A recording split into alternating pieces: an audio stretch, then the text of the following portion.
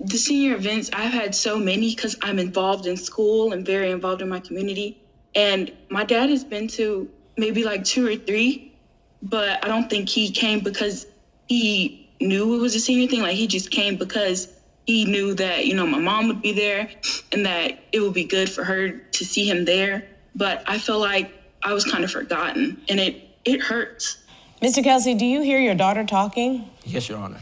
Lanaya, this is a very tough question because most children want to see their parents together. But you've seen how your mother has reacted. You've seen how your father has failed to react. Do you think they should stay together, or do you think they would be better apart? I do want him to stay a part of my life and my brother's life and my sister's life, but I feel like it would be best for them to work as parents and not as husband and wife.